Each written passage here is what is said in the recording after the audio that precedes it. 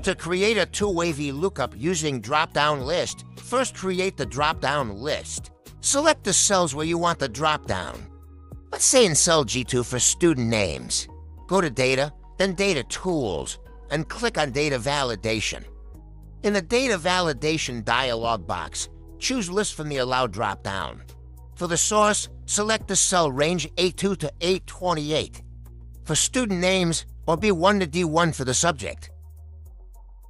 For the same steps, drop-down list was also created in cell G4. Now enter the VLOOKUP formula in the cell you want a result to appear.